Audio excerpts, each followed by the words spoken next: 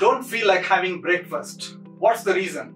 Firstly, eating late night. If you're eating late in the night after 9 p.m., your body is still processing and digesting the food that you have eaten the previous night.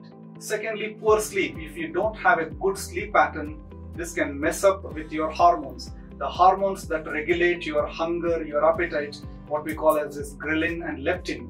Thirdly, having coffee or tea first thing in the morning. Some people end up having coffee or tea with biscuits. This can suppress your appetite. It can also give you a little bit of dehydration effect. Fourthly, chronic stress. This can increase the stress hormone in your body, what we call as cortisol. So this can kill your morning hunger. And lastly, there might be some low-grade inflammation or sluggishness in your gut. Your basal body's metabolism itself might be slow, so you might not be digesting the food properly.